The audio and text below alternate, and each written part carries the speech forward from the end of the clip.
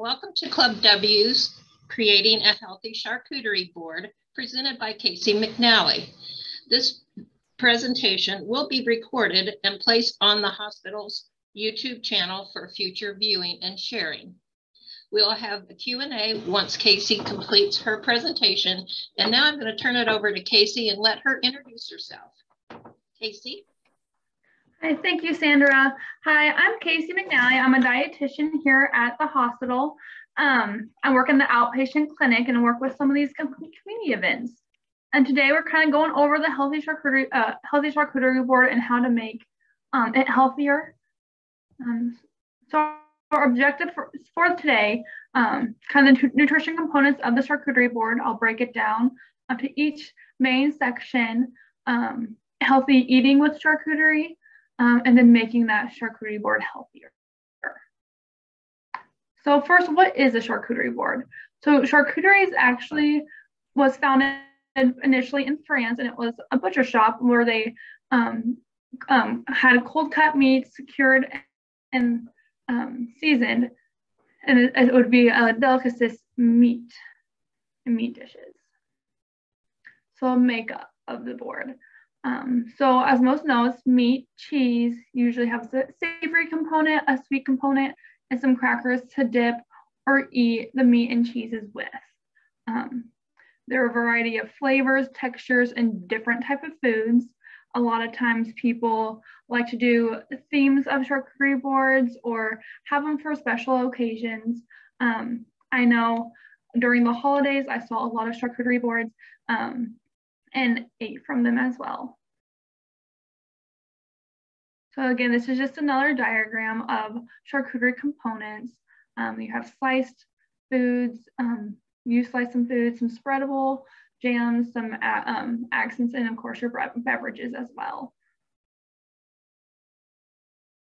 So nutrition facts. So the main part of your board is your meats. As we know, charcuterie is meaning the meat. So that's our focal point usually of these boards.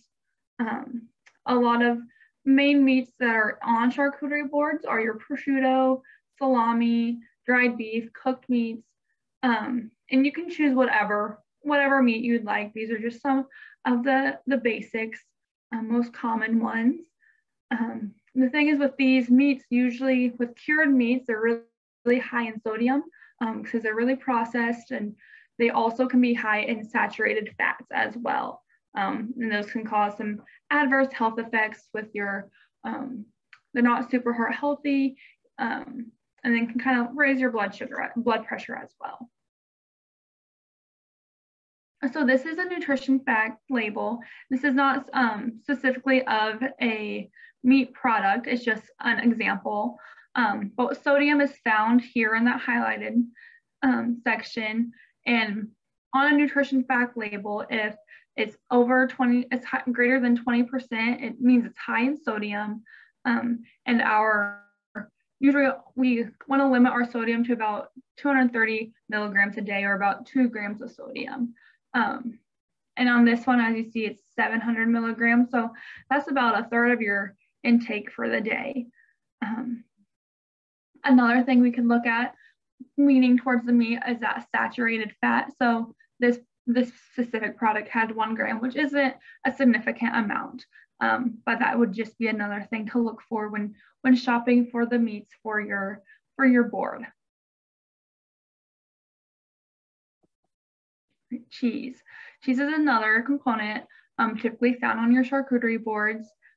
You can find various types of cheeses, and you can mix those in with your board. So there's hard, soft, firm, semi-firm, and I know multiple boards have all the combinations of the cheese. And typical ones are brie, Gouda, Parmesan, cheddar, mozzarella. I've even seen some goat cheese, and goat cheese usually just has a little bit more tang to it, but a great choice as well. And each cheese have different nutrition components of them. There's some that are higher in fat, lower in fat, but they usually have saturated fat, but they're also a good source of protein as well. So your savory component, typically these are nuts, vegetables, olives, pickles, hummuses or dips like olive oil, hummus, and different blends like that. So nuts and hummus are great healthy fats. They have a good source of omega-3s, and they are also a good source of protein. So they're great to have on your board. Also, the vegetables are high in vitamins and minerals, and also antioxidants that help with inflammatory properties. So your sweet component. So fruits, strawberries, kiwis, bananas, chocolates, spreadable jams. I've seen honey, a chocolate sauce, any sweet component would go well with your charcuterie board. Again, fruits are like similar to vegetables, and they have they're high in antioxidants and have several nutritional benefits with your vitamin and minerals that are incorporated to it. And since some chocolates, dark chocolates have some antioxidants, so they're good with inflammation as well. And then spreadable jams and chocolates usually have a higher sugar content, so just kind of be mindful of those components as well. Oh, sorry. Another thing I wanted to mention would be the crackers. They're not a main portion of your charcuterie boards, but they're always paired well with your meats and cheeses to kind of for you to eat with them. And usually we want to get their crackers, so just some ideas to have them. They're good carbohydrate source. You could always get a whole grain or a multi-grain, and those just are extra nutrients for you. All right, wines. Charcuterie boards are usually paired well with wines. Different wines usually pair well with different specific foods, but you can also just choose whatever wine you'd like, your preferred type of wine. Some wines can be higher in sugar. I know there are some wines that are kind of have limited sugar in them, so maybe you want to watch out for those. Also, red wines have resveratrol, which is a fruit component, and it acts like an antioxidant and anti-inflammatory, so it's great. So the resveratrol is good for your immune system. So there's some things that can make it healthier. Generally, overall, a charcuterie board is fairly healthy with the fruits and vegetables and the nuts. Those are great healthy components. Those meats and some of those cheeses and those spreadable jams, those can be a little bit of the less healthier components of them, but there are some things we can kind of switch out to make them better. So with boards, with the meats, you can kind of limit your intake of them, or look at that nutrition fact label and look for the less than 20% sodium. And some of those cured meats are hard to find for the lower sodium. So it's also important just to limit that intake of them. So in eating more of those fruits and vegetables and keeping things in moderation while eating them. So it's also, so you can buy wines that I mentioned before with lower sugar content. And then you can also, the recommendation intake for men and women is no more than 1 glass of alcohol per day and no more than 2 for men for an alcohol serving is. So that you can also switch some things out to make them healthier. So for cheese, you can have your lower fat cheese or Parmesan, Swiss, mozzarella, and so you can switch those out with your higher fat cheese to make them have that less saturated fat, but still a good source of protein. Getting dark chocolate over milk chocolate as it's higher in antioxidants. Dark chocolate doesn't have a whole bunch of antioxidants, so if you wanted to stay with the milk chocolate, that'd be okay. However, the dark chocolate would be a better option. Using those red wines instead of white wines, as those have that higher resveratrol and have better anti-inflammatory properties. You can also kind of play it with my plate. If you're going somewhere where you're not making the charcuterie board, but you're eating off of it, this is kind of a good visual to use when you're you're picking out at stuff or putting one on a plate. So my plate is the method we like to present to people to help visualize how much they should be eating. It's the old food pyramid, but a better visual. So we want half of those grains. So those would be your crackers that you have pair well with, that pairs with the meat and cheeses, your fruits, your vegetables, and your proteins. So your proteins can be those nuts, hummus, the meat, all those would be a source of protein. So if you have your little dish plate, just kind of visualizing this when you're dishing up.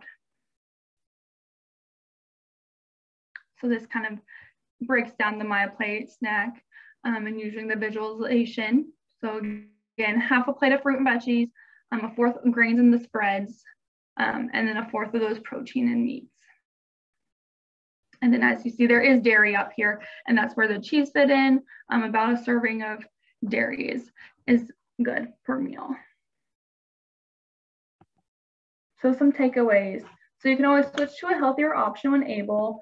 So getting those lower fat cheeses, lower sodium meals, having hummus and honey, and watching how much of the spreadable jams you have, getting whole grain or whole wheat crackers instead of the simple grains or the white bread, and having those. Moderate your portion sizes.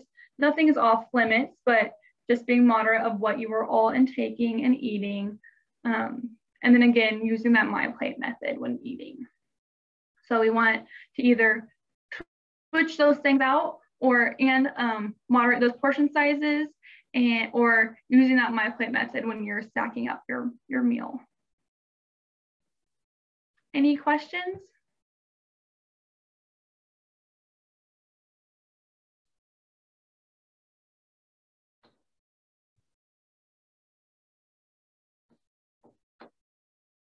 Kaci, thank you for that presentation. I thought about this topic because over the holidays, I had all of the several charcuterie boards served, but they were all just like high in sodium, high in processed foods. So I kind of wanted to see how we could change that up and make it a healthy option. So I appreciate you presenting this today. I think we have one question here. What about seafood? Can you use seafood on your board? Yes, seafood is a great option.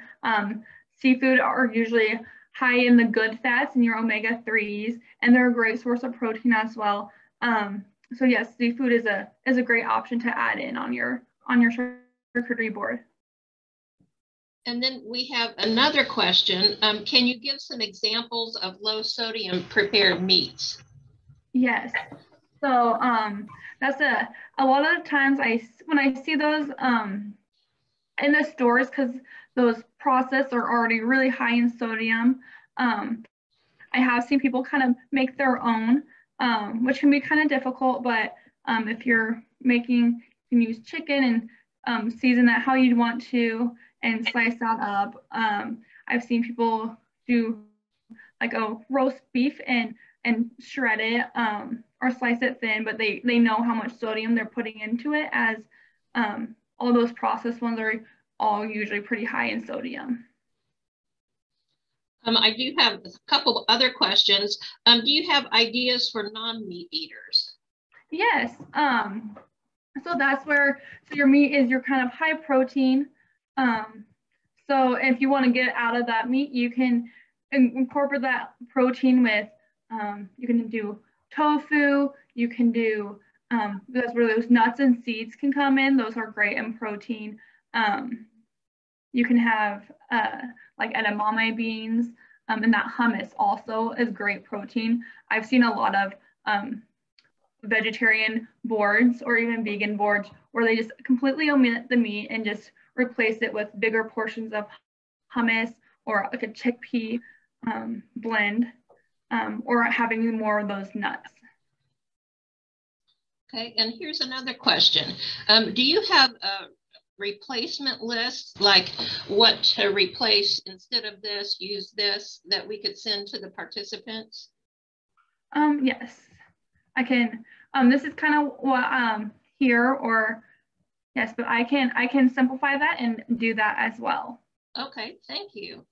Yeah, and then I can also send this PowerPoint presentation. Okay, and we'll send that out, and with the link to the YouTube video channel as well.